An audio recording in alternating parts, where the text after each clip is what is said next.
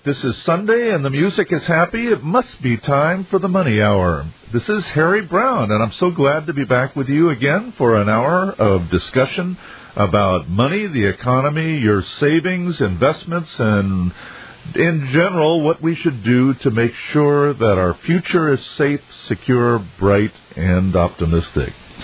And we will be talking about various things today, but you also can help program this show. You can help decide what we're going to talk about by calling 1-800-259-9231 with a question, a comment, a concern, anything on your mind.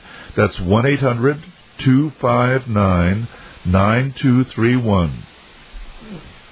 And you also can email me. The address is question@harrybrowne.org.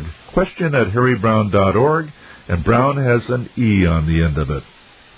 All right, last night on my political show, which airs from 10 to midnight Eastern Time, 7 to 9 on Pacific Coast, and that's on Saturday evenings, somebody called in and said that he was concerned that the trade deficit was so large now that this was bound to affect the investments in the United States. It was bound to affect the dollar. It was bound to create all kinds of problems.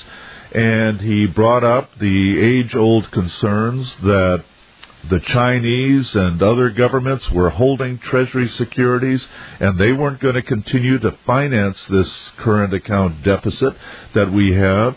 And when they get tired of doing so, then they're going to sell their dollars. They're going to create problems. It's going to create a run on the dollar and a lot of other things. Well, I think that it's important that we discuss this briefly here because this is a constant concern. You may not realize it, but people were saying the same thing in the 1990s. And you may not realize it, but people were saying the same thing in the 1980s. And you may not realize it. Do you know what's coming next? That people were saying the same thing in the 1970s. And I think it's very, very important to realize that when you hear something about some great danger, something that's inevitable, it helps to have a little historical perspective. People are able, investment advisors, investment writers, investment speakers at seminars are able to make a very compelling case for the inevitability of some event that has to happen. Oh, my God, I've got the facts and figures here. We are at an all-time high in this, and always in the past when that's happened, such and such. And I mean, they go into this figure and that figure and this information and that information, and they come up with the conclusion that is inescapable and cannot be disputed. But what you don't know when you hear this is that people were saying pretty much the same thing 10 years ago. That this terrible event had to happen within the next year. And it didn't happen. And it didn't happen the year after that, or the year after that, or the year after that. And you are going to hear all sorts of things like this. Another thing is that the debt in America is just so great. You can't have an economy with this much debt without problems happening. Well, this too was raised as a reason that you should get into gold, or you should do this, or you should do that, as long ago as the 1970s. My point is that you just have to learn not to pay too much attention to these people who are shouting that the sky is falling. Now, that doesn't mean that what they are predicting can't come true. I'm not saying that at all. What I'm saying is that it may come true, but it may not come true for another 20 or 30 years. It may come true 7 years from now. It may come true next year, and it may never come true. The compelling case usually leaves out a number of factors that would tend to offset the things that are in the case. And I don't mean that the person presenting the case is intentionally misleading you by leaving out contrary factors. It's that in many cases, his understanding of economics is limited. And so he, too, is being sold a bill of goods by the information that he has uncovered. And he just simply is not able to put it in the context of greater economic understanding and to realize some things that would tend to offset this. And I would like now to discuss one of the factors that tends to offset some of the scare stories that you hear. And that is that the free market always works to correct the problems that are created. And if it's not working to correct those problems, then it usually means that they aren't as bad problems as we thought they were. Take the trade deficit, for instance. One thing that most people don't realize is that the trade deficit is offset precisely dollar for dollar by the amount of capital that's invested in the United States. It has to be, because the people who receive those dollars from the United States for goods and services that are supplied from overseas have to do something with those dollars. They will either leave them in savings accounts or CDs in the United States, or they'll buy treasury securities with them, or they'll buy stocks, or they'll do something else, or they will sell the dollars to someone in exchange for another currency, and the someone they sell the dollars to will then have to leave the dollars in the United States in the form of savings accounts, treasury securities, stocks, and so on. The point is that every dollar that is supposedly held around the world, except for the actual cash that's in somebody's pocket, every dollar held around the world is actually held in the United States.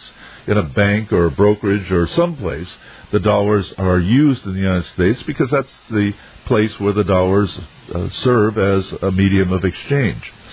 Now, the point is that when the trade deficit gets to be too large, then people will simply not invest more money in the United States, and one of two things will have to happen. One is that the dollar will begin to sink to make the dollars more attractive, meaning that somebody using a foreign currency could get more dollars for any unit of currency that he has, and that makes the investments in the United States more attractive. Or they may just simply slack off on the investments, and that will, in effect, offset the trade deficit, meaning that the trade deficit will have to begin to shrink because it's not being financed. But the market will take care of it. One way or another, the market will take care of it. It's the same thing with debt in the United States. When people get to the point that their debt levels are too high, then other people won't lend money to them anymore because the other people, the lenders, are not masochists. And even companies like Citibank or Capital One or others who are really big in the credit card business will just stop issuing credit cards to people based on the amount of debt that they have, and the debt levels will begin to shrink. The market will take care of it one way or another. Now, there are some things that are not affected by the market, but are affected by the government itself. And we can discuss some of those things because they throw monkey wrenches in the market, and therein lie the opportunities to capitalize on investments that are affected by what the government is doing. We'll talk about those when we come back. The phone number is 1-800-259-9231. This is Harry Browne.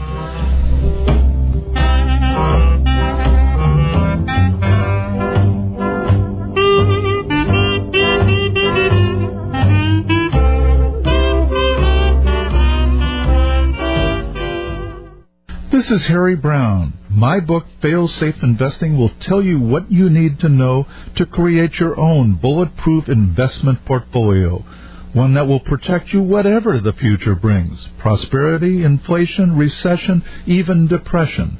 And it will protect you without your having to predict the future or tinker with the portfolio. Best news of all, at libertyfree.com, you can download the book for only $9.75. That's right, just $9.75. You can read the book on your computer screen or print it out and read it in your easy chair. If you're tired of losing money on your investments, tired of the pressure of looking for the best investments, Here's the way to have your own bulletproof portfolio, no matter how big or small your savings. To get a free sample chapter from Failsafe Investing, just go to libertyfree.com right now. That's libertyfree.com.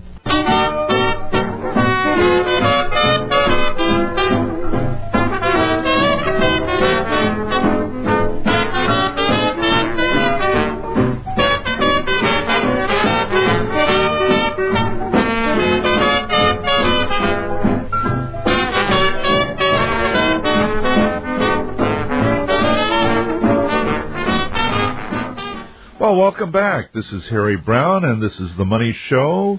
And if you've got a comment or a question or criticism or want to collect a bill, just call me at 1-800-259-9231. That's 1-800-259-9231. Now, what I was saying before is that the free market is self-regulating, and that is that it tends to swing back and forth one way or another to correct problems. But it does it on a gradual basis. The nice part about free market regulation is that it's not sudden, it's not abrupt, it is not devastating. It just takes place naturally. When debt gets to be too high, then lenders stop lending money, but they don't do it all at once on one day and suddenly cut everybody off. It happens gradually as different people in the marketplace begin to take steps. The same thing is true about a trade deficit. It's true about anything else. The one area where things happen abruptly and the one area in which things happen that can be devastating to people in the market is the government. Because the government is not a natural institution. The government doesn't work, the people in the government don't work with their own money. They don't come to decisions. And the government is one agency that affects everybody.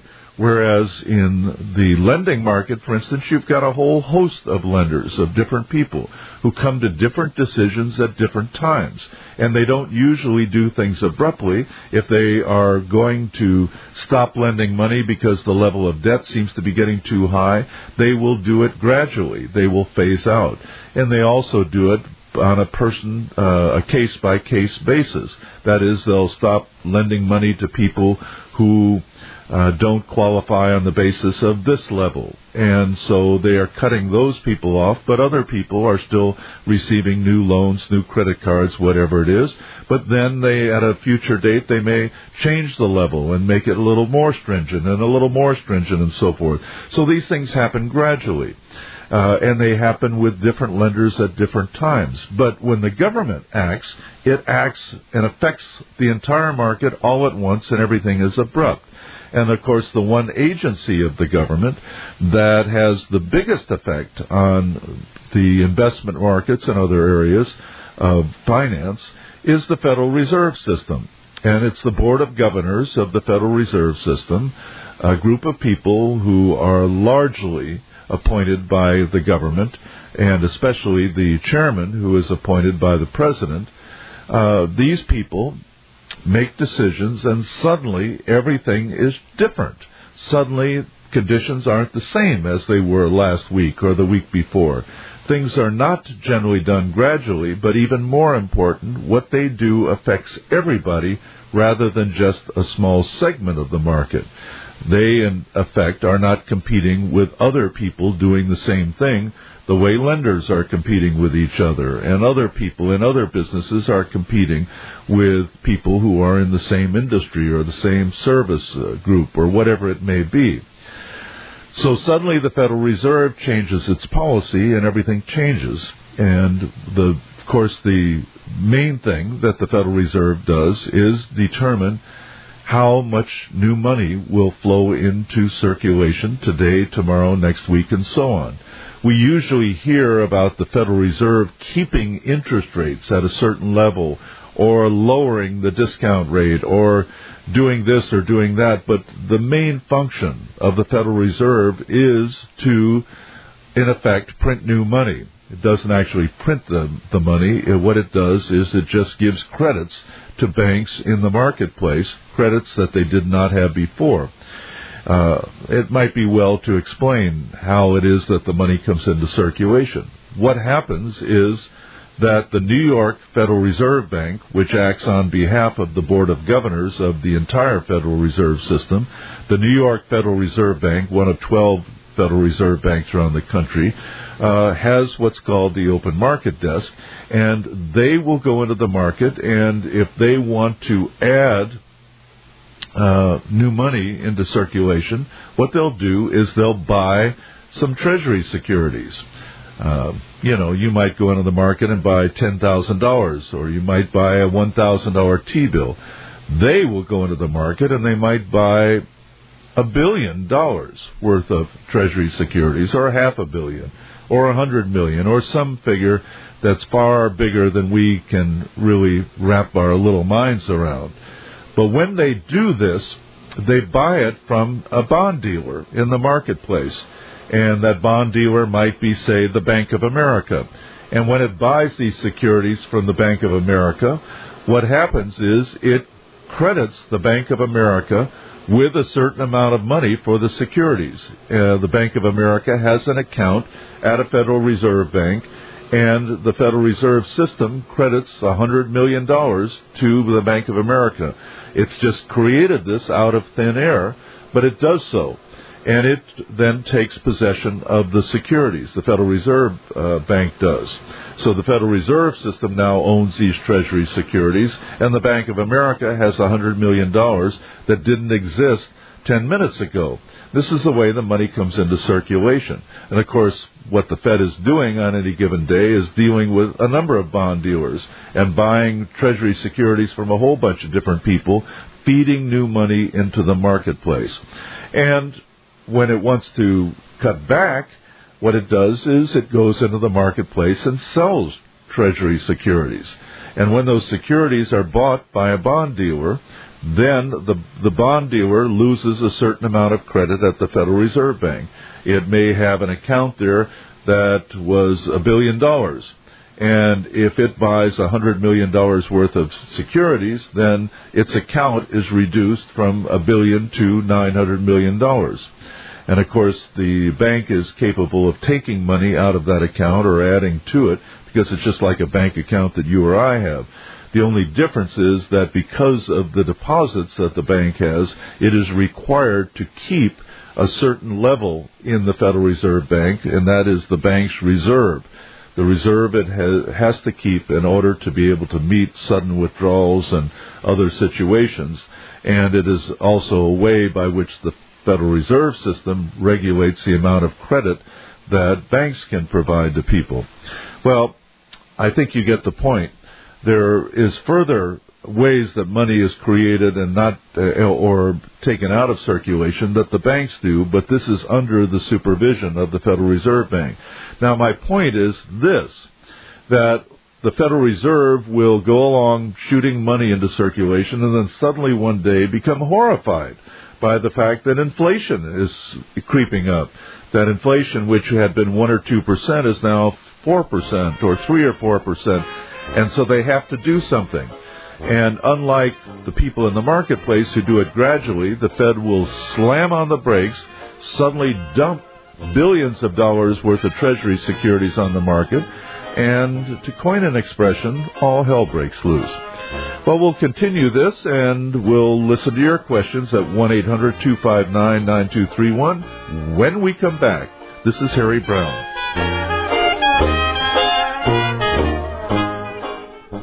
This is Harry Browne. Have you lost money in stocks over the past few years? From 2000 through 2002, the stock market lost a third of its value. But during those 3 years, a bulletproof portfolio gained 9%. And over the past 34 years, such a portfolio gained an average of over 9% per year throughout periods of prosperity, inflation, and recession, with no wide swings in value. My book, Fail-Safe Investing, shows how you can have that kind of portfolio for yourself. And now you can download the book for only $9.75. You don't have to rely on alleged market wizards or stay up late worrying about your savings. Fail-Safe Investing will show you how to have the security that you crave. Go to libertyfree.com to see a sample chapter of Fail-Safe Investing, and then start protecting the savings you've worked so hard to acquire. That's libertyfree.com.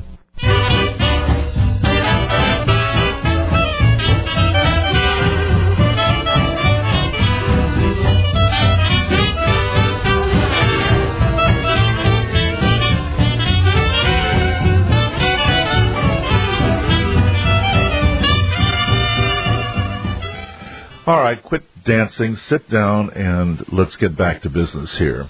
This is Harry Browne. And to wind up this discussion about the free market regulation and federal regulation or government regulation, what we see here is that when the government does something, it happens all at once, and it's very abrupt. And when the free market regulates something, it does it gradually and does it tenderly, sensitively, and in a way that does not cause abrupt changes.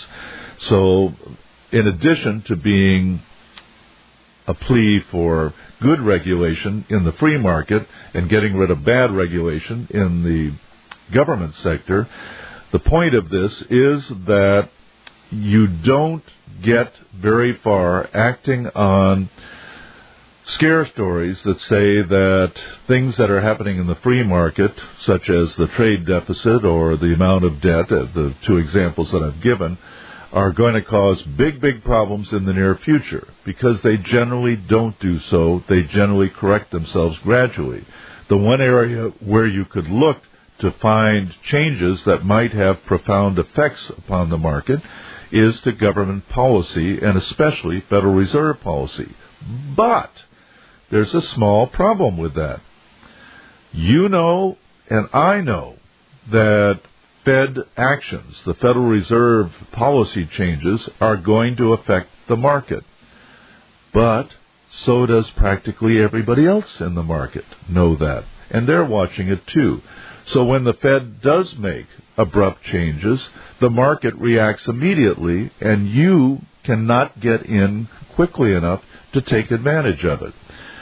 The only time you can make money speculating, that is, beating the market, the only time you can do that is not when you have information that other people don't have, but when you interpret the information differently from the way that other people do.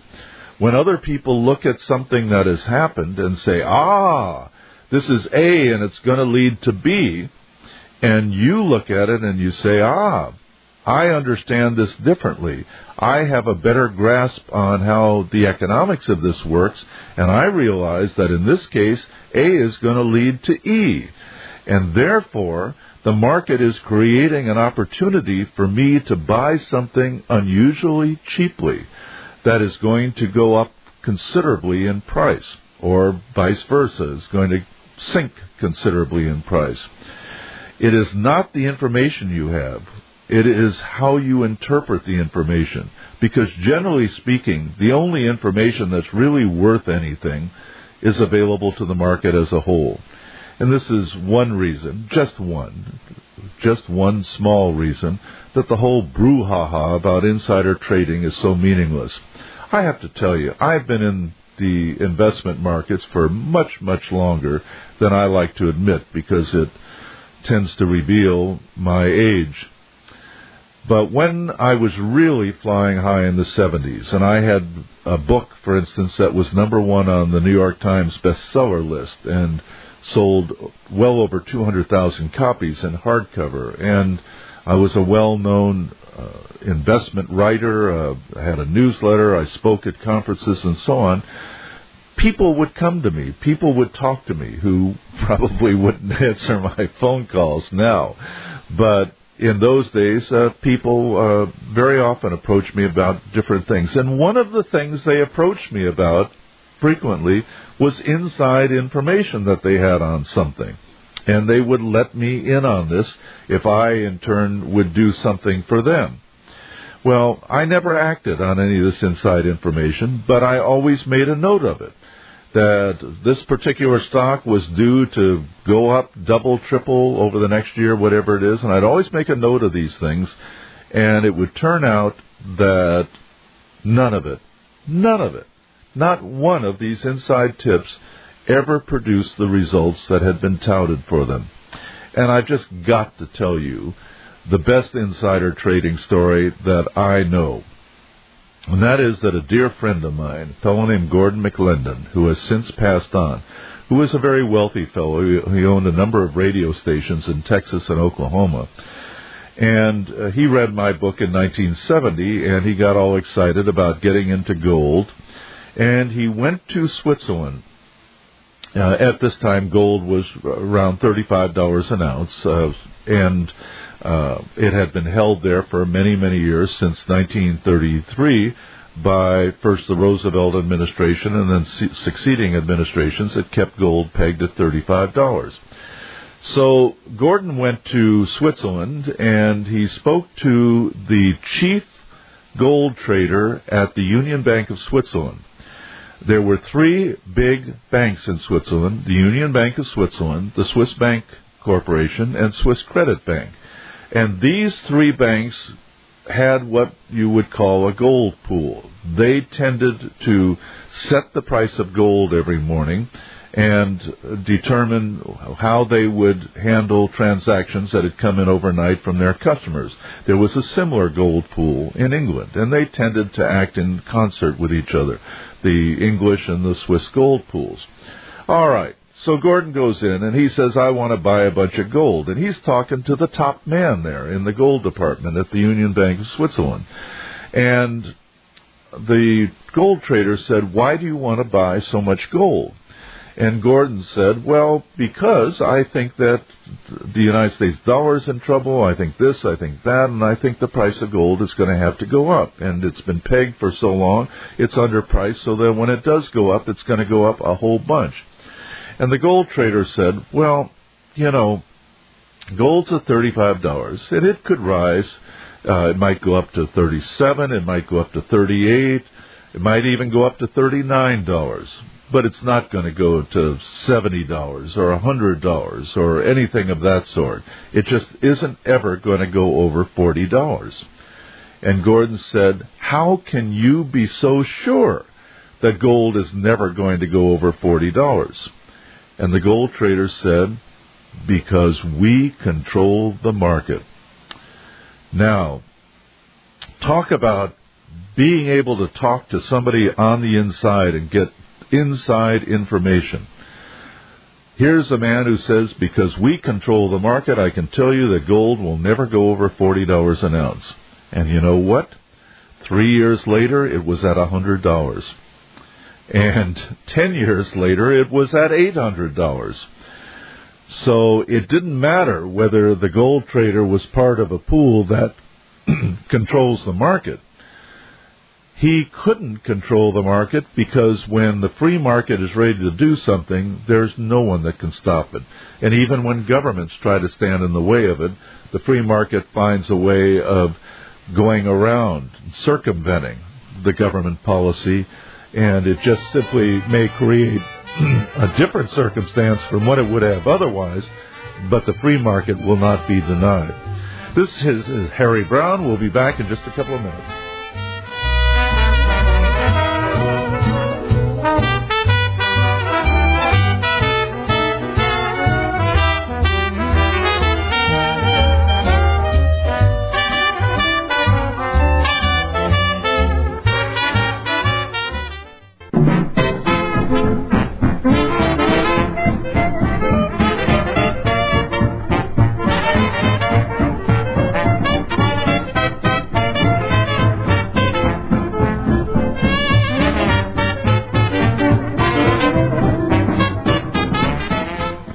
Well, welcome back. Harry Browne here. And to wrap this up, I got on a diversion there about insider trading. Let's wrap up the insider trading part first, and let me emphasize once again that it is not the information that you get. It is how you interpret the information.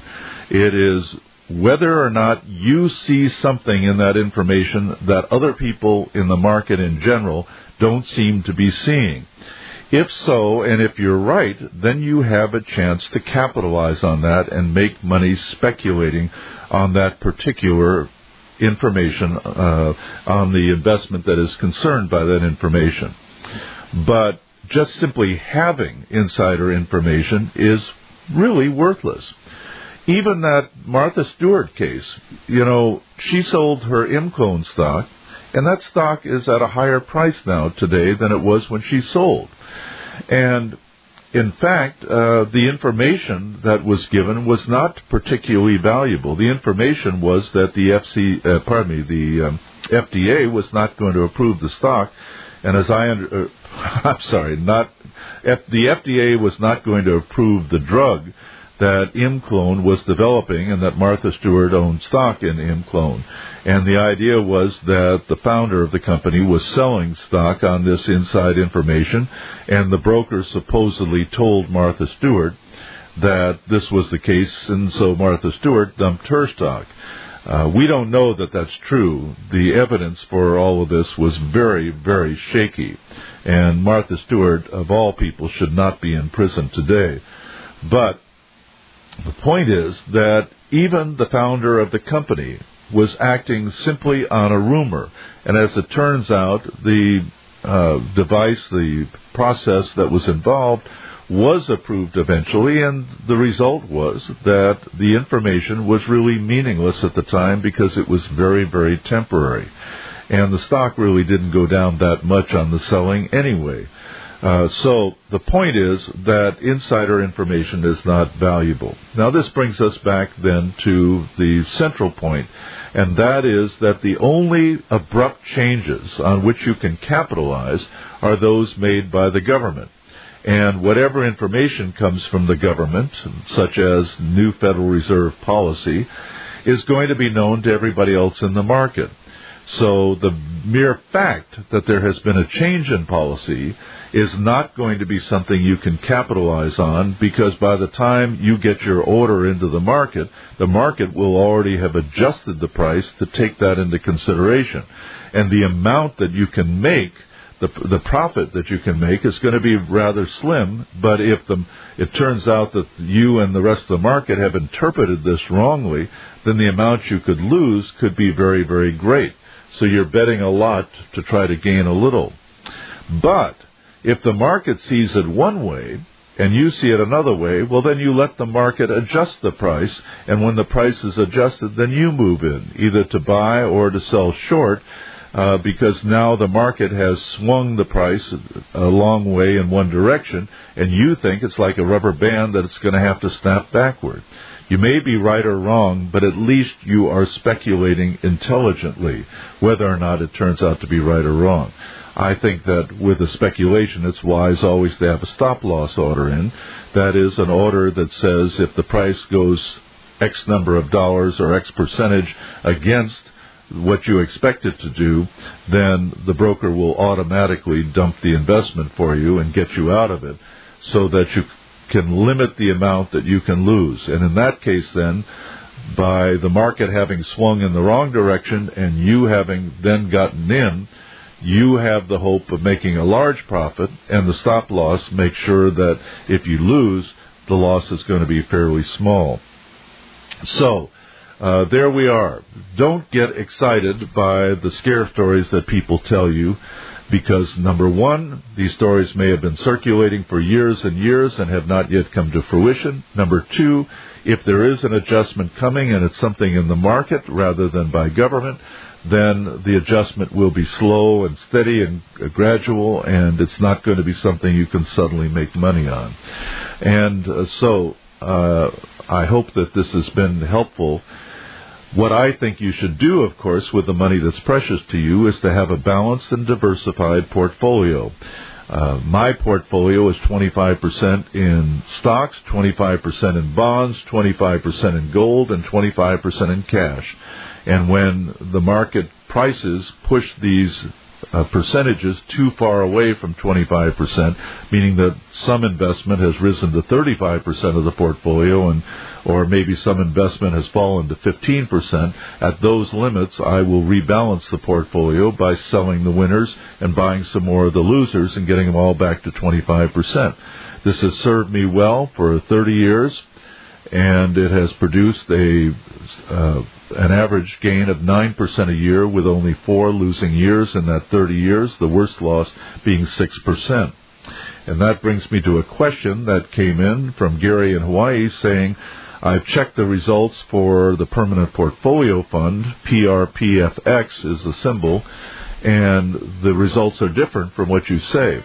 Well, that's a mutual fund that uses this principle, but it doesn't use the same percentages that I just outlined to you. And so it's gotten a little different result, but it also has done very, very well, and it is a simple way to invest in a balanced portfolio. You can do it for as little as $1,000. The symbol again, PRPFX, the Permanent Portfolio Fund, and I am a consultant to that fund, so I do have a vested interest in it. This is Harry Browne. We'll be back in a minute. This is Harry Browne. You've worked too hard for your savings to risk them on somebody's grand plan to double them. Wouldn't you rather have a safe, secure portfolio, one that grows steadily each year without the wide swings in the investment markets?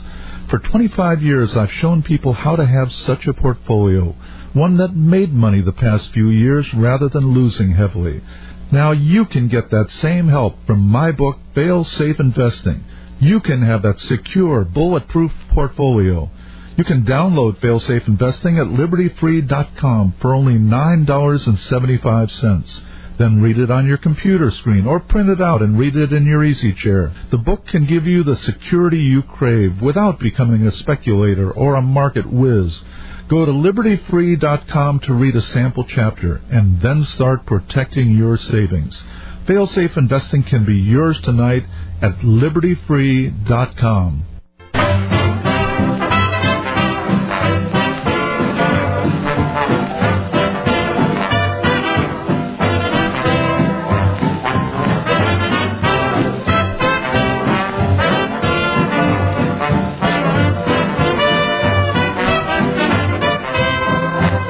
Okay. Well, welcome back, and this is the final segment, so let me begin by thanking you for tuning in today. I appreciate the fact that I'm allowed to talk with you every Sunday, and I appreciate Genesis Communication Network making this available, and also John Harmon, who's in the booth in Minnesota, taking care of everything and making sure that we stay on the air despite the frog in my throat and despite everything else. One last note today, we had an election this past week. You may not have been paying attention, but there was an election between, I can never remember the names of the people, but I don't know, it was somebody named Cush and somebody else named Barry or something like that.